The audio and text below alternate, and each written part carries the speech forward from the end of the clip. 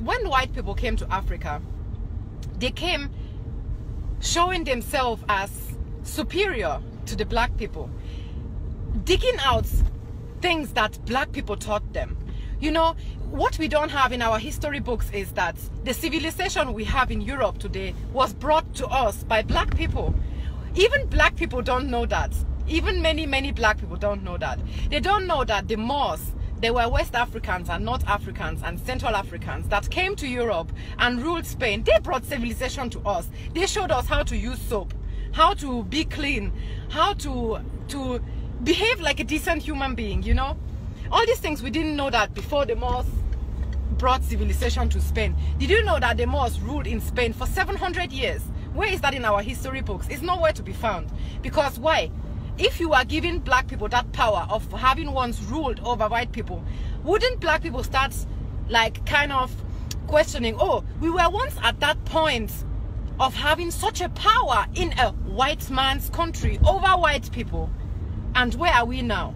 So of course they have to hide that history from you people, because knowing your true history is knowing your true power, and knowing your true power means you will break out from that system of racism as much as you can, because you can't. If white people will not stop racism, black people cannot stop being victims of racism. Okay, that sounds like I'm victimizing a black person, which I don't. The fact is, okay, I've said that before, I've used that example before, but I think it's just the perfect, it sums everything up. Okay, when you see a child that was sexually molested, or it mustn't even be a sexual molestation, if it was molested, would you walk up to that child and tell the child to stop whining about their molestation, stop crying about what happened to them and move on, because after all it was 5 years ago, your molester, is he not in prison? Can't you stop pulling the molester card and blah blah blah? Nobody would do that. No person that has senses would tell a child that was abused or molested to move on, or to even go out and fight against what happened to them. No, you will not do that. What you will do is you expect authorities to step up for that child and get justice on that child's behavior.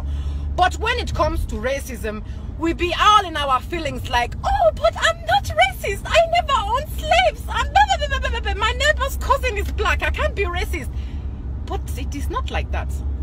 I've seen white women raising black children, having black husbands, you know, and they are still racist. So you mingling with all the black people in the world is not going to make you less racist. That is just the point. That's because in the society we were not raised to understand what racism really means. We were only raised to define racist, non-racist, based on the fact, are you against foreigners or are you not against foreigners? And that is not even, that is just like the tip of the iceberg. That's so